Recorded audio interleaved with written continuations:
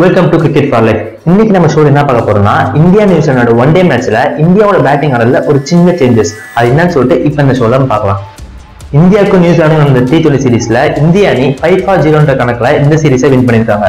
இதை அடுத்து நாளை ஒன் டே சீரீஸ் ஆரம்பிக்க போகுது.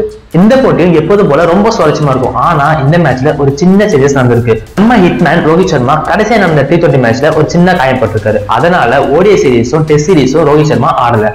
இதனால ரோஹித் சர்மாக்கு ரெஸ்ட் கொடுத்திருக்காங்க. இதனால இந்திய அணியோட ஓப்பனிங் பேட்ஸ்மேன் யாரா இருப்பாங்கன்னு சொல்லிட்டு ஒரு பெரிய கேள்வி இருக்கு. இந்தியாவின் தொடக்க ஆட்டக்காரரான ரோஹித் சர்மாவும் ஷிகர் தவானும் இந்த சீரீஸ்ல இல்லைங்க. அதனால அந்த இடத்தை யார் சரி செய்வான்னு சொல்லிட்டு ஒரு பெரிய கேள்வி இருந்தது. அதுக்கான வீடியோ நம்ம கேப்டன் விராட் கோலி இன்னைக்கு கொடுத்திருக்காரு.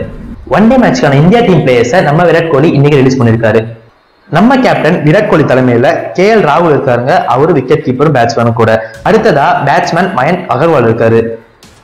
அவரை தொடர்ந்து ஸ்ரேயஸ் ஐயர் இருக்காரு, மனிஷ் பாண்டே இருக்காரு, சிவம் தூபே இந்த பட்டியலை இடம் பிடிச்சிருக்காரு. ஆல்ரவுண்டரான மற்றும் லெக் ஸ்பின்னரான ஜடேஜா இருக்காருங்க.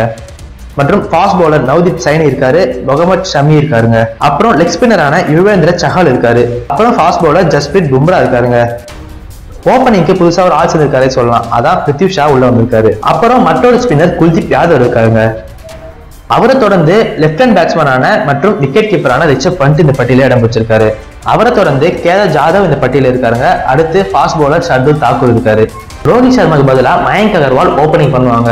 அதை தொடர்ந்து டெஸ்ட் சீரீஸ்லயும் மயங்க் அகர்வாலும் பிருத்வி ஷாவும் ஓப்பனிங் பண்ணுவாங்க. அந்த மேட்ச்ல KL ராகுல் தான் விக்கெட் கீப்பர். அவரு 5th டவுன்ல இறங்குவாரு. ரோஹித் சர்மாக்கு காயப்பட்டது எங்களுக்கும் வருத்தம் தான். எல்லா மேட்ச்லயும் அவர் தான் முதல் இடத்துல இருப்பாரு. என்ன பண்றது, காயத்தால தான் அவர் இந்த மேட்ச்ல விளையாடலாம்னு சொல்லிட்டு கேப்டன் கோலி சொல்லியிருக்காரு. இந்த வாய்ப்பை மயங்க் அகர்வாலும் பிருத்வி ஷாவும் நல்லபடியா காப்பாற்றணும்னு கேப்டன் கோலி சொல்லியிருக்காரு. இதையடுத்து டெஸ்ட் சீரீஸ்ல யாரா விளையாடுறாங்கன்னு சொல்லிட்டு அதுக்கான பட்டியலை வெளியிட்டிருக்காங்க. வாங்க பார்க்கலாம். கேப்டன் விராட் கோலி தலைமையில மயங்க் அகர்வால் இருக்காருங்க. அடுத்து பிருத்வி ஷா இருக்காங்க. இவங்க 2 பேரும் தான் ஓப்பனிங் பண்ண போறாங்க. அடுத்து சுப்மன் கில் இருக்காரு. அதுக்கடுத்து சட்டீஸ்வர் புஜாரா இருக்காருங்க. அதுக்கடுத்து சப் கேப்டனா அஜன்கே ரஹானே இருக்காரு. அவரை தொடர்ந்து ஹனுமா விஹாரி இருக்காருங்க. அடுத்து விக்கெட் கீப்பரான விருத்திமன் சஹா இருக்காரு.